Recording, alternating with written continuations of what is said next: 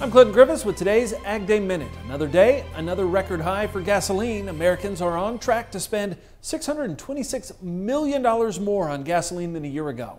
GasBuddy tracks real-time fuel prices at more than 140,000 gas stations in the U.S. and Canada. It says there's a possibility the national average gas price could keep climbing.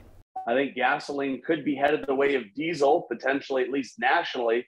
The price of gasoline could eventually hit that $5 a gallon mark. Now, there is some hope. On Thursday, OPEC agreed to increase production over the next 2 months.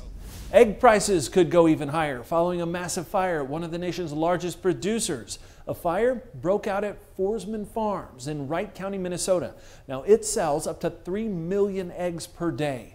Tens of thousands of chickens were lost in the blaze. A spokesperson says the damage appears to be confined to a single structure, and they're still investigating the cause of the fire. A daily cup or two of coffee might help you live longer. At least that's what a new study published in the Annals of Internal Medicine found. The researchers say drinking coffee could lower your risk of death. Now, people who drank 1.5 to 3.5 cups of sweetened coffee a day had a 30% lower death risk.